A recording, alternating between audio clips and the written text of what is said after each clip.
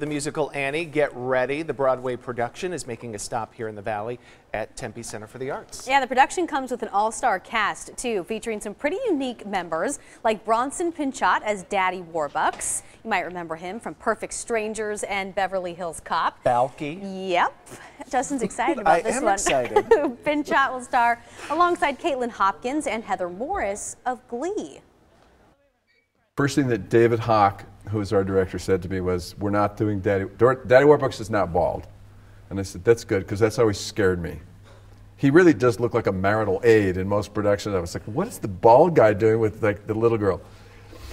And so now I think it's probably easier to just tell the story of a little girl who needs to be, and a guy who needs to learn how to love, instead of this incredible fealty to a comic strip, which is not so present anymore in the culture.